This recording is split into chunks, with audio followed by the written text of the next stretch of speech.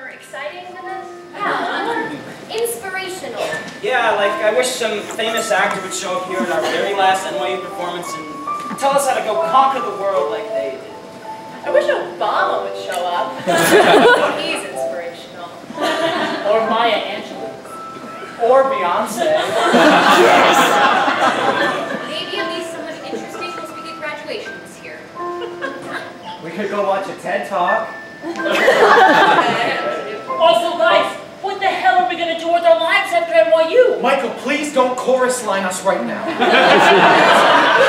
Joe! Could you please allay our fears with a few choice words of inspiration? Yeah. Inspiration? Really, dears, that's not my forte. We stumble along on life's funny journey. As we stumble along into the blue, we look here and we look there, seeking answers anywhere, never sure of where to turn or what to do.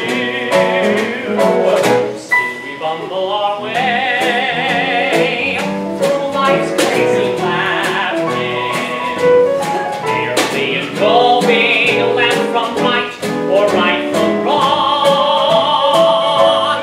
And the best that we can do is hope a bluebird will sing his song as we stumble along.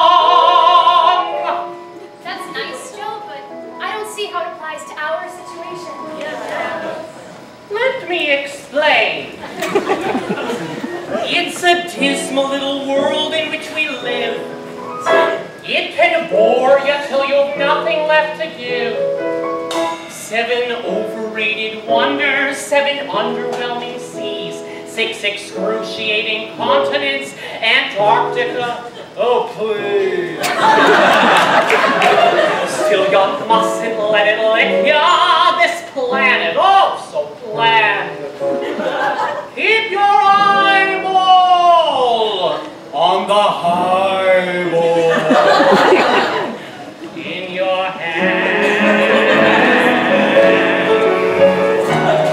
As we stumble along, cross life's crowded dance floor, as we push and we shove, we live and we work, and when we finally leave the bar, and we see that morning star, we'll pull our bootstraps up and homeward turn, and then we'll stumble away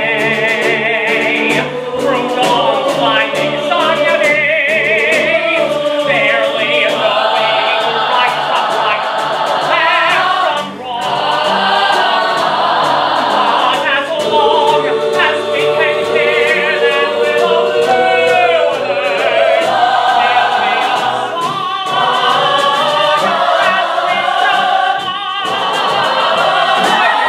as we stumble, bumble, fumble, plumble.